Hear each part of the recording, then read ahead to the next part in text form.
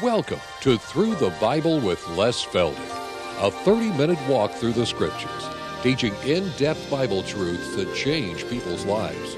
Now, here's your host, Les Feldick.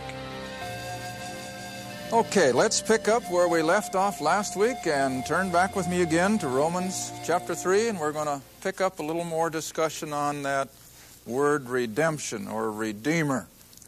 And before I go any further, I want to encourage our television people to sit down and use your Bible, compare these scriptures along with us even as we do in our class. I'd also like to let it be known that these programs can be purchased on videotape. We can put 12 programs on one 6-hour tape and we can sell them for $20. Now that won't give us anything left over, but if you're interested in a video, you write to us and we'll do all we can to get them to you.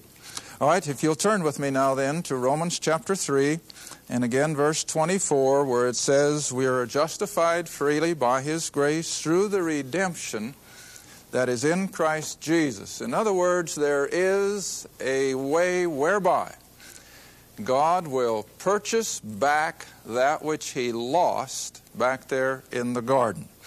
Now you want to remember, and we were talking about it after our last class when we had a question come up, when Adam and Eve were first in the garden, they were God's.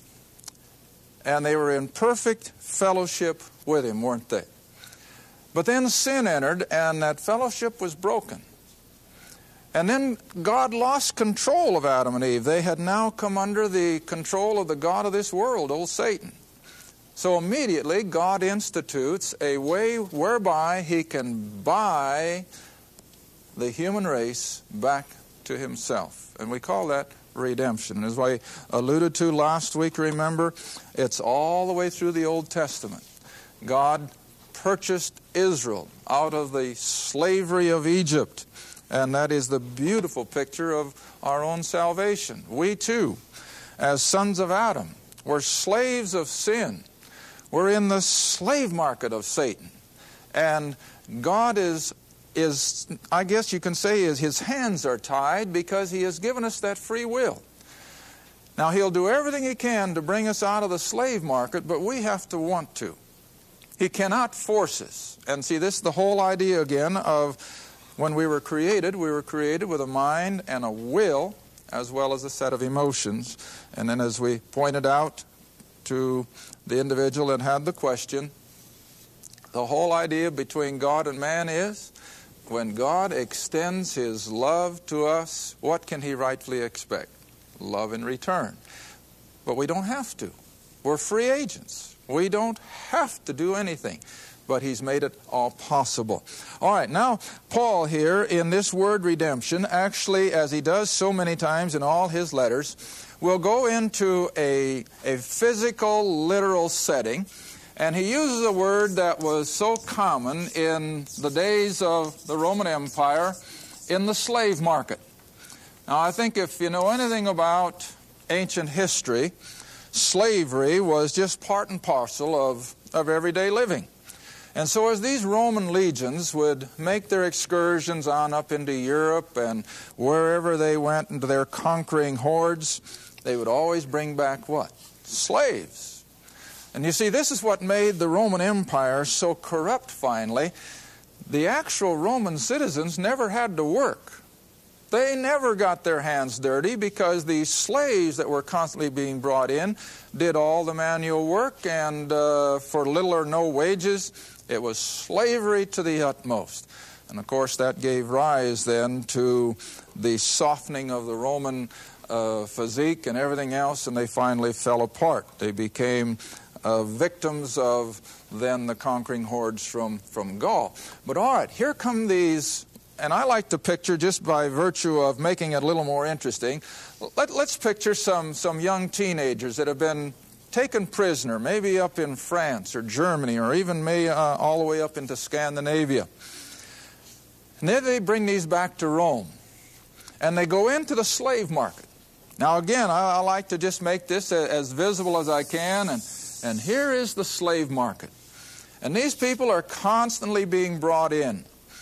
And the end result, of course, is to be made sport of with the lions in the Colosseum. You remember that much of Roman history. All right, so for a person coming into the slave market, if someone didn't come along and buy them out, the end was death. There wasn't much to look forward to. All right, let's take, for example, an attractive, let's take a brother and a sister. Maybe they were both captured at the same time. The Roman legions bring these two teenagers back to Rome. Let's say they're just the prime of life, 18, 19-year-old. And here's this brother and sister. Lovely kids, but they're slaves. They've been captured. And so they're in the slave market with nothing to look forward to but death in the Colosseum.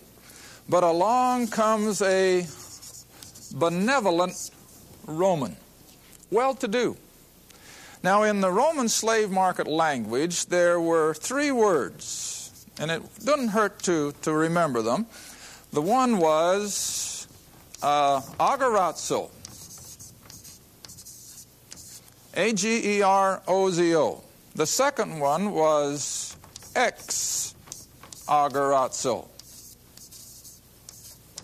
And then the third word was latru. Now, those are the Greek words that were constantly in use in that Roman slave market. Now, I'm not up on the stock market or any of their language. I know a few of their terms, but they too, they have their own language. You can sell short, you can buy long, and you can take options and put options and all that. Well, they have a language all their own. Well, so did the Roman slave market. All right, now, if they wanted to agorazo someone who is in this slave market, they could do just sort of like our stock traders do daily in the exchange. They'll buy stock in the morning, and maybe it goes up 2-3 points in the afternoon. What do? They sell it. In other words, they have no intentions of really hanging on to that sale. They're just playing the market. Well, they could do the same thing back in Rome with slaves. They could buy a slave at 8 o'clock in the morning, and they could leave it in the market, hoping that maybe later in the day the market would go up and they could resell the slave and take a profit. It was just kind of sport to them. But the next word, ex agorazo, what does ex mean? Exit means out. Now they also had the prerogative that if this rich Roman would come down to the slave market, he could pay the price of redemption, but he could also say, I'm going to take that slave out of the market. I'm going to take him home with me. All right, let's take our brother and sister now. These two beautiful kids, but they're slaves. They're in the market. And this rich Roman comes and he pays the price, but he takes them out of the market. And he takes them home. But he's a benevolent Roman. Got a big, beautiful villa. And so he takes these two kids and he gives them each a beautiful room in his villa. He gives them a whole wardrobe of nice, beautiful clothes. And he gives them maybe just the light labor of taking care of his landscape. And he's just a good master. And he's done everything for these two lovely teenagers. And then one day he comes along and he says, tell you what, kids, I have also gone one step further. I have given you latru. What does that mean? Freedom. You are now totally free. I have bought you out of the slave market. I have paid the price of Roman citizenship for you. And so far as I'm concerned, you're free to go any place in the Roman Empire and do whatever you want to do. I have paid the full price. Now, under those kind of circumstances, here are a couple kids fresh out of the barbarian nations up in Northern Europe. They have never had it this good before. Here they've got a beautiful room in a beautiful home. They've got clothes like they've never had before. They're eating like they've never eaten before. And now this master says you're free to go and do as you please. What do you suppose these kids would say? They'd say, Master, I've never had it this good before. I'll be your slave, I'll be your servant for the rest of my life if I can just stay right here and serve you. Now you see, isn't that exactly what God has done? See, God went into the slave market of sin, and even though, like I said in the last hour, it's a constant invitation. Now, I like to put it this way. All along this river of life, there's doorways of escape that we can get out of that slave market. We can let some benevolent individual, the Lord Jesus himself, we can let him buy us out of the slave market. But we have to agree to want to get out. He can't force us. Now, all along the riverbank, if I may continue to give that analogy, we've got these doorways, and I like to put it this way. Across the top of these doorways is a statement that says, whosoever will may what? Whosoever will may come. Constantly. The redemption price has been paid, and all we have to do is take the way out. And then when we understand, as these two teenagers I used in my illustration, when we understand all that God has done for me, what should be our logical reaction? The same thing. Lord, I want to be your servant the rest of my life. After all, you've done all this for me. I've never had it like this before. How many Christians do that? Precious, precious few. But see, this is again our whosoever will. Then, again, getting back to what we mentioned a week or two ago with regard to Calvinism and as to whether or not we do have a choice, I like to put it this way, that on the front side of this doorway of escape out of the slave market is whosoever will may come. But after we walk through that door, we have chosen to take our freedom. If we could look back, then we would see that over the door on the back side is chosen since when? Before the foundation of the world. You know the rest. That says it all. I had a lady in my class who has been a missionary all her life. She's retired now. And I gave that illustration. She came up afterward and she says, you know, I have never heard it put any better. Because, see, for a lot of people, it's a problem when we point out the fact that God has chosen us. Long before the world was created, He knew that you and I tonight would be His. But we can't cancel out that whosoever. And so this just kind of covers it. From the front side, it's whosoever will may come. Nobody is left out. But when we decide to through that door, we decide to stay with the Lord and we decide to accept His remedy for our sin, then what can we see? Oh, He chose us before we were ever born.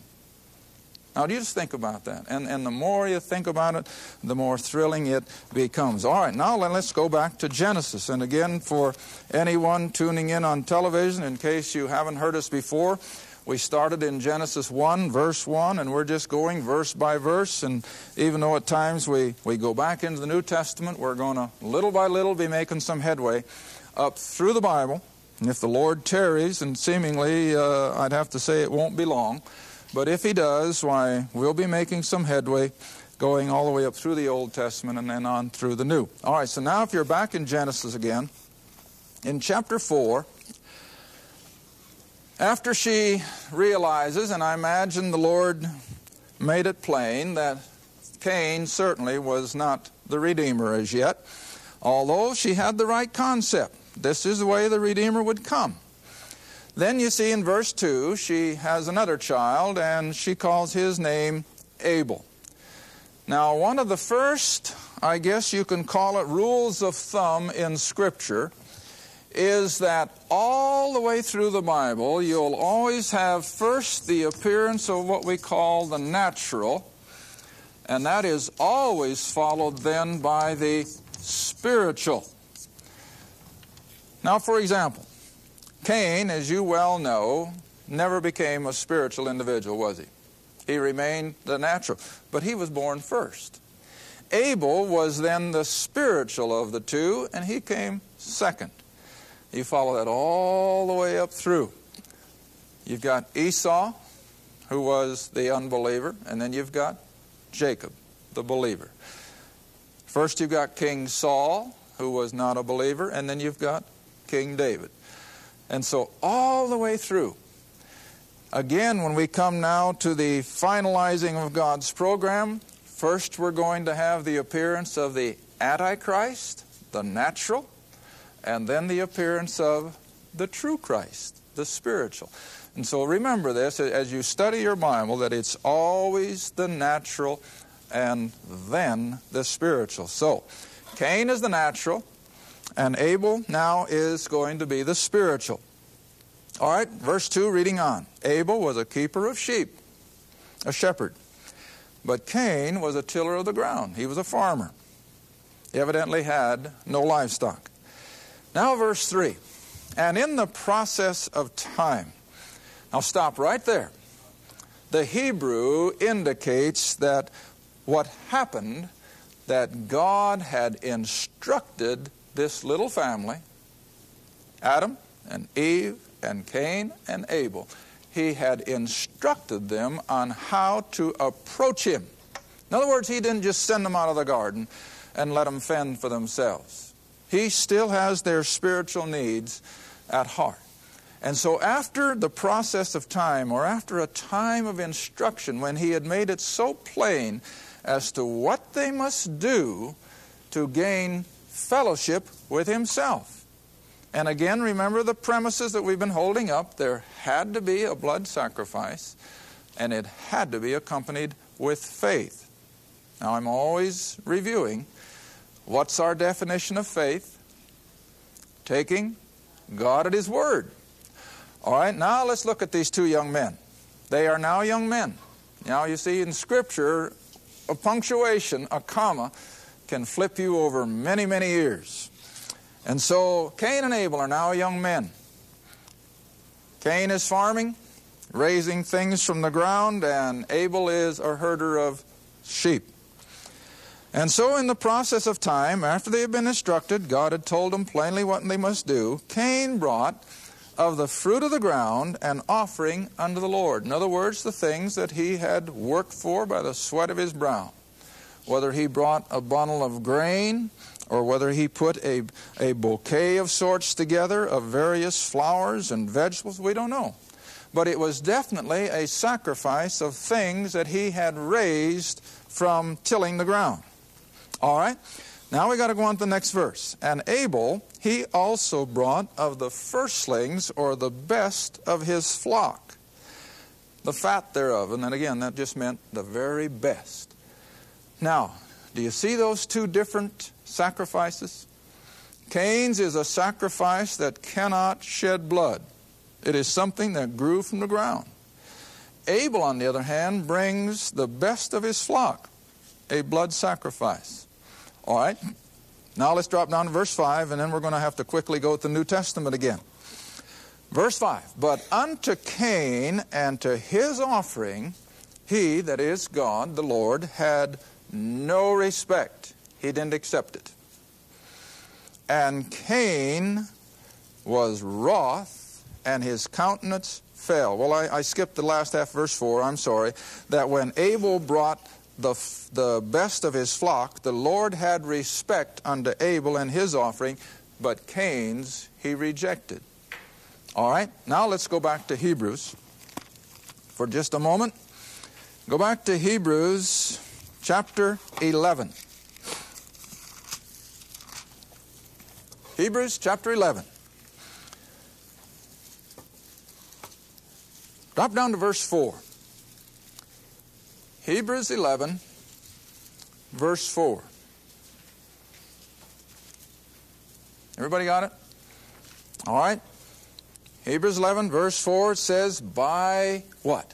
Faith. Now put the definition in there. By doing what? Taking God at His word. By taking God at His word, Abel offered unto God a more excellent sacrifice than Cain, and by that faith, not by his sacrifice, but by that faith, he obtained witness that he was now what? Righteous. Now, that word righteous, too many people, I think they shrink from it because, they think, then I got to be holier than thou, and I got to walk around like I got some kind of a halo around my head. And no, that's not what the word righteous implies at all. Righteous just simply means that now we've been put on a footing with God that we can communicate with Him. He has declared us righteous or right with Himself. See? All right. So he obtained witness that he was righteous, God testifying. See, Abel didn't have to go back and brag, but God had now made it clear that Abel had made himself accepted with God, and by it being dead, yet speaketh, and even though sin had made its mark, yet by virtue of his faith and his obedience in sacrifice, Abel was right with God. All right, but now what about Cain? Come back to Genesis chapter 4.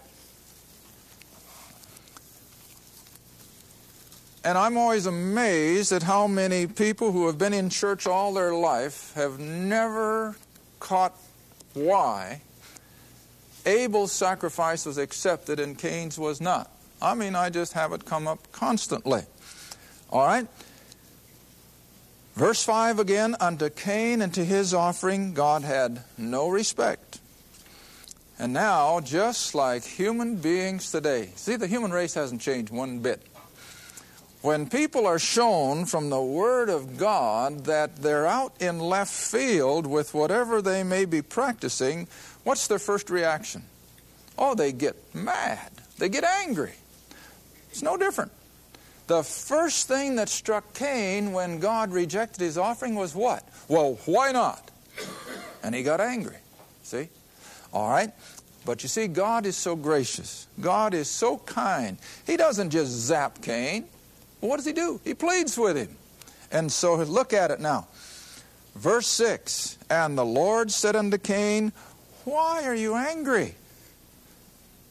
And why is thy countenance fallen?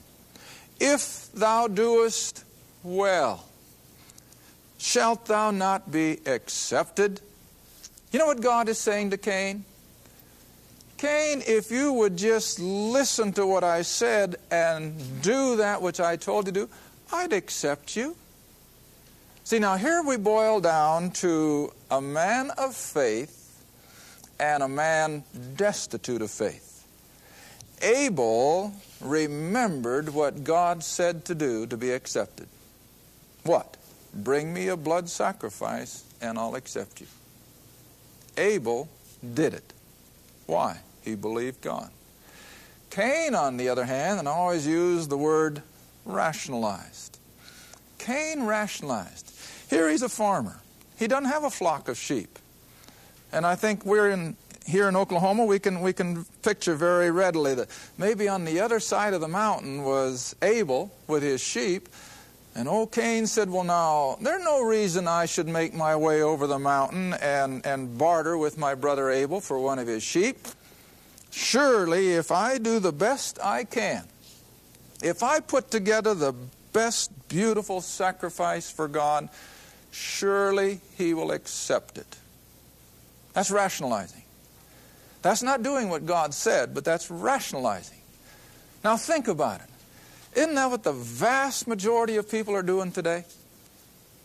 Instead of coming into the book and seeing what God clearly says we have to believe, they rationalize and say, well, now look, if I do such and such, if I live in such and such a behavior pattern, surely God will accept me. Listen, God's not going to accept that person any more than He did Cain. It had to be God's way. And it had to be because that person believed that this is what God said was His way. All right, now let's quickly finish verse 7. God even goes one step further, as He always does. And now He tells Cain, if thou doest not well. In other words, if you don't yourself go and find a sacrificial animal and bring it to me, I'll go you one step further. He says, a sin offering. Now, it's unfortunate that the King James doesn't make that plain. But the same Hebrew word for sin is also the Hebrew word for sin offering. Now, if you put that in there, and I'm not the only one that puts it this way, if you'll read it like this, the Lord says, if thou doest not well, a sin offering lieth at the door. And unto thee shall be his desire, and thou shalt rule over him.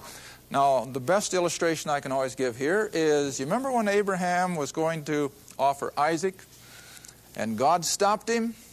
But he had to have a sacrifice. But what had God provided right behind him? A ram in the thicket. See? God had provided it.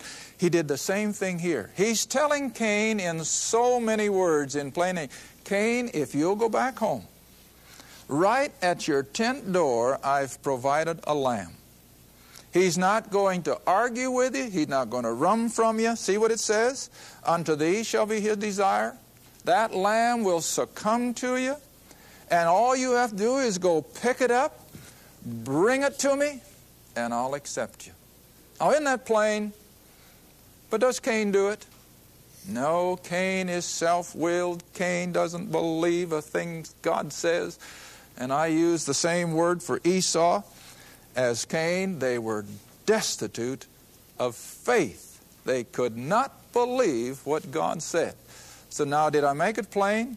Why was Abel accepted and Cain rejected? Because Abel brought a blood sacrifice and Cain brought a bloodless one.